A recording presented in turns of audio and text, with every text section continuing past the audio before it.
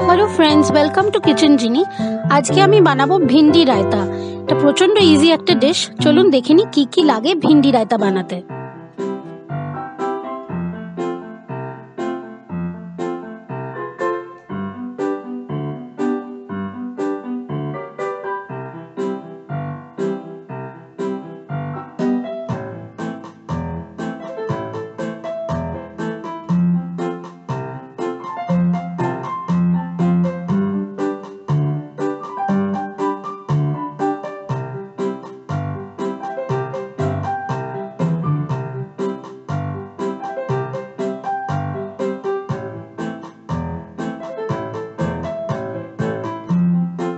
প্রথমে আমি একটা পাত্রে ঢ্যাঁড়স নিয়ে নিয়েছি। আমি ঢ্যাঁড়সটাকে 1 ইঞ্চ সাইজে কেটে নিয়েছি।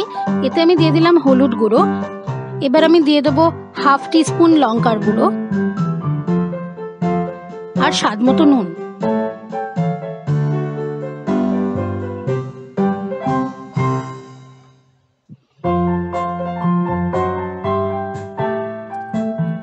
সবকিছু ভালোভাবে মিক্স করে নেব।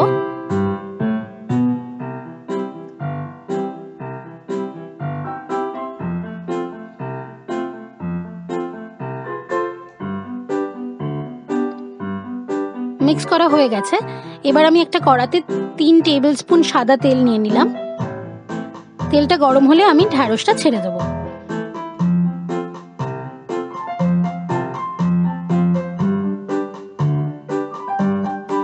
পাঁচ থেকে 6 মিনিট হাই ফ্লেমে ঢ্যাঁড়সটাকে ভাজতে হবে, যতক্ষণ না লালচে হয়ে আসে ঢ্যাঁড়সটা আর মুচমুচে হয়ে আসে।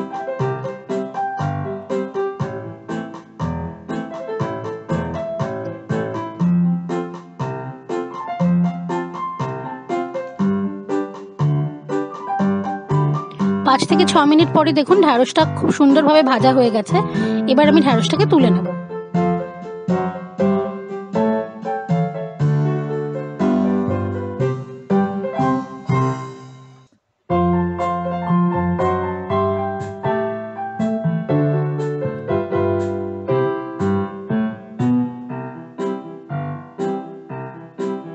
দেখছেন কি সুন্দর মুচমুচে ভাজা হয়েছে। এবার আমি আরেকটা মিক্সিং বলে টক দই নিয়ে নিলাম। টক দইটা আমি ভালোভাবে ফেটিয়ে নেব যাতে কোনো রকম লাম্পস না থাকে।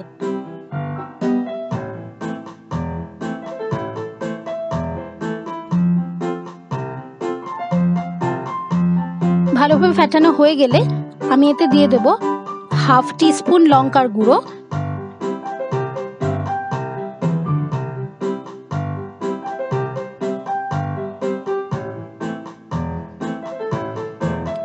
স্বাদ মতো চিনি। আমি এখানে 1 টেবিল স্পুন চিনি দিয়েছি, আপনারা চাইলে কমও দিতে পারেন বা বেশিও দিতে পারেন। এই রান্নাটা একটু টক ঝাল মিষ্টি হয়, সেই বুঝেই চিনিটা দিতে হবে। আর স্বাদ মতো নুন।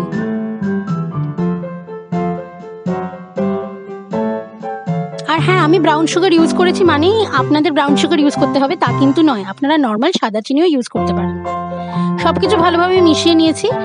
আমি 1 টেবিল স্পুন জল দিয়ে দিলাম কনসিস্টেন্সিটাকে আরেকটু পাতলা করার জন্য। এটা নর্মাল রায়তার যেরকম কনসিস্টেন্সি হয় ঠিক সেরকমই হবে, না খুব গাঢ় না খুব পাতলা। সেই বুঝে আপনারা একটু জল অ্যাড করে নেবেন দইয়ের সাথে। ভালোভাবে সবকিছু মিশিয়ে নেবেন যাতে চিনিটা গলে যায়। সবকিছু মেশানো হয়ে গেলে আমি কড়াতে আবার 1 টেবিল স্পুন তেল নিয়ে নিয়েছি। এটা ঢ্যাঁড়সটা যে তেলে ভেজেছিলাম সেই তেলই 1 টেবিল স্পুন আমি নিয়েছি। এবার আমি এতে দিয়ে দিলাম রাই ফোড়ন, সঙ্গে কারি পাতা আর কুচনো কাঁচা লঙ্কা। সবকিছু একটু ক্র্যাকল করতে শুরু করলে আমি আগে থেকে স্লাইস করে রাখা পেঁয়াজটা দিয়ে দেব।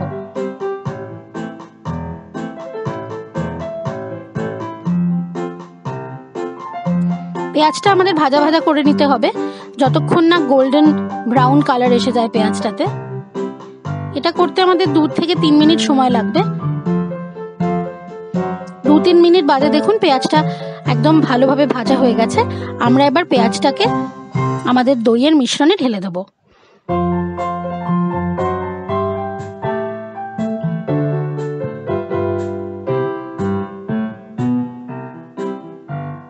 সবকিছু ভালোভাবে মিশিয়ে নেব।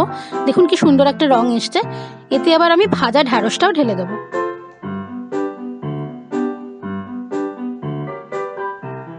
সবকিছু মিশিয়ে নেওয়ার পর এই পর্যায়ে আপনারা চেক করে নেবেন নুন মিষ্টিটা।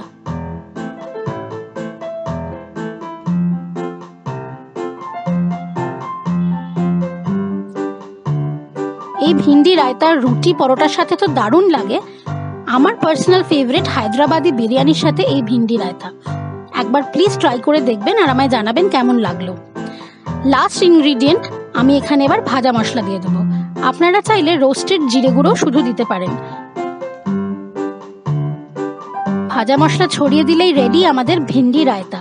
প্লিজ এটা বাড়িতে বানাবেন এবং আমায় জানাবেন কেমন লাগলো। প্রচন্ড ইজি এবং অল্প ইনগ্রিডিয়েন্টসে তাড়াতাড়ি তৈরি হয়ে যায় ভিন্ডি রায়তা। এরকম আরো রেসিপির খোঁজ পেতে দেখতে থাকুন kitchen jenny. Please share, like, comment and subscribe to my channel. Thank you for watching.